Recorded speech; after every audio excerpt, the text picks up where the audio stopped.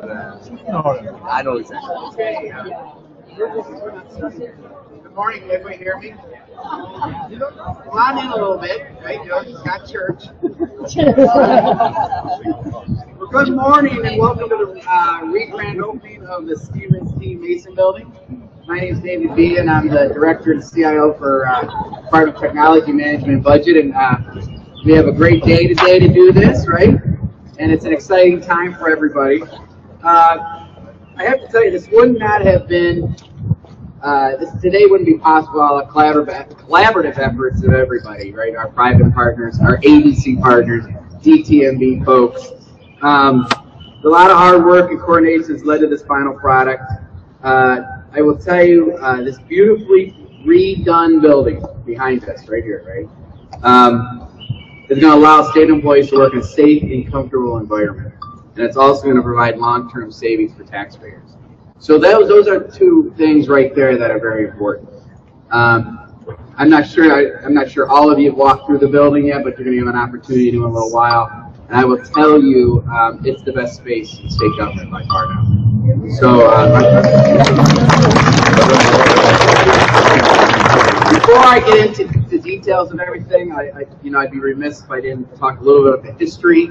I am a history major. I want to talk a little bit about the history of the building here for a second. Most of you know, and so I also want to talk about the name first, right? So most know that Stevens T. Mason was the first governor of Michigan, right? How many knew that? All right, what was his nickname? Anybody know? Boy. Wow. Okay. How old was he? How old was he when he became the territorial governor? 19. No, you're all wrong. I didn't hear the right answer yell out. 22. 22.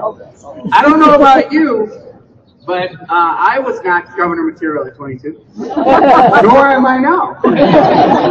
So I'm not sure what you were doing at 22, but he certainly seemed to have things going right. The cost of the building, it was the original cost for the building completed originally in 1953. More than 62 years ago, was $5.3 million. This was the second state office building built besides the state capitol. No, actually, this was the second state office building outside of this capitol. The Cass building was the first one that was built. Everyone's over there written on their head like, yeah, you got that wrong. We knew that. The building was dedicated on November 10th, 1953. By then, Governor, I just cut off my big toe. By then, Governor G. Menon Williams. One of the architects on the team that designed this building, went on to design the World Trade Centers in New York. So, a lot of great history on this building. And while it's been a great building for state employees for over almost 6 decades, it had become clear that the renovations for this building were necessary and important. Especially if we're going to continue to house our important employees here. So determination was made not too long ago that not only were we going to redo the building, but we were going to completely gut it. And so that's what we did. And so I just want to touch on the fact that we brought it down to bare bones and rebuilt it. I want to touch on just a couple of things that are going to make this building that much more effective and efficient and a great space for everyone to be in. We completely replaced the HVAC system, so it's much more energy efficient and provides a much more comfortable environment. I think when you get in there and you start working in there, you're going to see that. We have something called a daylight harvesting system. That's pretty cool, huh?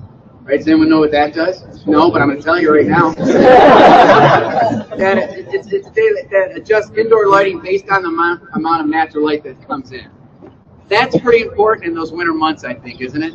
Right? We need to see that natural light, and I think when you see the floors as you go in there today, there's going to be a ton of natural light, and so that's something that we're excited about. The new restrooms, which are important, right? Yes. The restroom, right? Touchless fixtures and showers installed in the garden level as well. I mean, it's important not only for the cleanliness of the building, but also for the work. I like to talk about worksite wellness as well, and to be able to have showers and facilities in the basement. So on the no, we don't call it basement. The garden level is really important, and so we're excited about that. We also have new fiber optic and data cable and Wi-Fi throughout the building. Now they look at people clapping in the front row. That's good to see. And I think that allows for a flexible work environment where people can be more effective, efficient, and be anywhere working. So those are some of the great new touches we have at this building, and you're going to get a tour of that, and it's going to be great. These renovations allow the state to eliminate at least one long-term lease and align state employees better geographically with their peers, which is important. With the state-of-the-art building, the state will also save immensely on future maintenance costs. The fact that this building is redone, we have a preventive maintenance program. It's going to allow this building to go on for years and years. Now, none of this, as I said earlier, would be possible if it was not for the dedication from our private partners. And I want to name them now. The CSM Group, Jones Lang LaSalle, DBI, Tandis Flooring, Matrix Consulting Engineers, Inc., Lansing Tile and Mosaic, Inc., and Bergman Associates all worked tremendously hard on this project. And a lot of credit goes to them for their partnership with DTMB, state government, with our agency partners. Because I know that moving people and redoing buildings is not easy. But I think all of them together have done a very good job. Yes.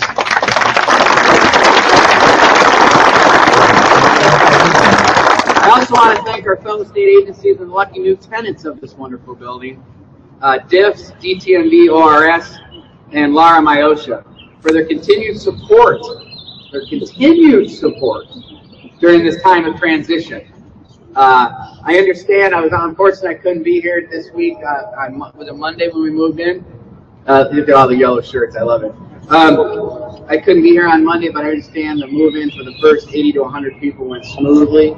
And we look forward to filling this building over the next few months with a smooth transition.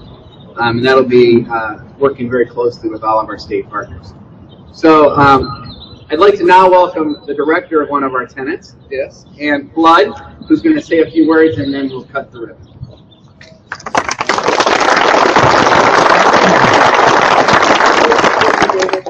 First of all, I want to ask you, all of you standing here, who has already moved in? You like it? Okay. They say it's nice and quiet until we and the rest of us move. So the rest of you, is everyone else moving in? Raise your hand if you are going to be one of the new tenants. Great. Great. Yay. Yay. Well, I'll try to be quick, but I do want to have some thanks to go out first. First of all, I want to thank DTMB for this wonderful ceremony, having us here to celebrate a really renovated Mason building, and thanks for the nice weather, too. Not been great until today. DTMB does everything. So although some of our districts all have the Mason building, their new home away from home, the rest of us are going to be moving soon, and I just want to remind the DIF staff that the Mason building is here in Lansing, Michigan, not in Mason, Michigan. And we had a cute video that some of our staff put on last week, and we had some confusion as to where the Mason building was. Pretend confusion. I walked by here I don't know how many times and really never knew about the history of the Mason building, or ever thought that this would be part of our new tenant. So it's pretty good to stay here. We've grown a lot in recent years, becoming a department just a couple of years ago, and certainly a dream come true for me personally as well as our department to have new space that's comfortable, we can all work together, and I want to thank just everyone for the countless hours they put in to make this move happen. Actually, January 3rd of this year, and I cannot believe it's time. It is incredible time. And I think it's having such a so, as you will see, if you haven't already, this is essentially a new building. When I talk about the bathrooms, which is my top one priority, the showers are great. And actually, tomorrow's my last day. I'm going to be moving on to the private sector. So on a personal note, I want to thank everybody for their hard work and dedication, protecting Michigan consumers, and making sure our institutions are financially stable and viable day in and day out, and regardless of our physical location. We have a lot of staff, a third of our staff isn't actually going to be in this building, but they're housed throughout Michigan. So I want to thank this staff personally. And then finally, I just want to give personal recognition to some names, and put some faces with names today. DTMP staff, Jim Park, and then if you're here, just raise your hand. Steve Urban, Jamie Briggs, Robin Millis. Who's going to be here? I made sure I pronounced his name right. Doug Church,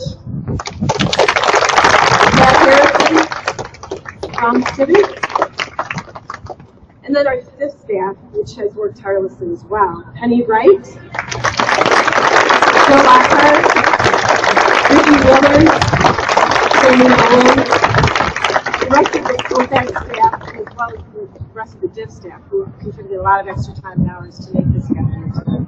So thank you again. Have a great day. Enjoy the reception and the tours.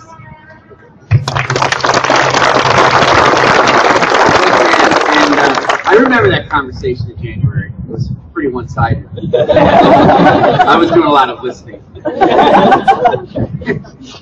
Yes. It was terse, too. So while she was instrumental in making this happen, she's actually not with it, right? So we'd like to say to Ann, and good luck in your future endeavors, and thank you for your leadership in the state of Michigan.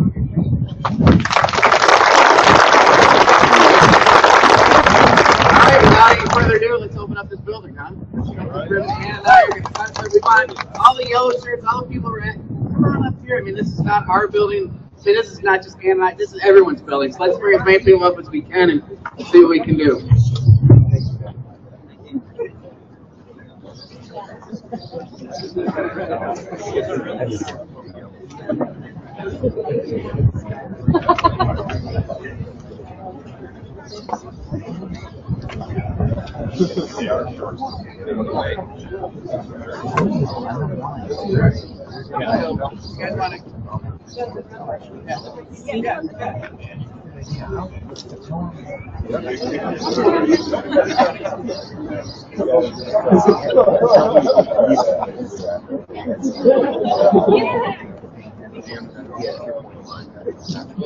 Count 1, 2, 3, and then cut. That's not good. 1, 2, 3.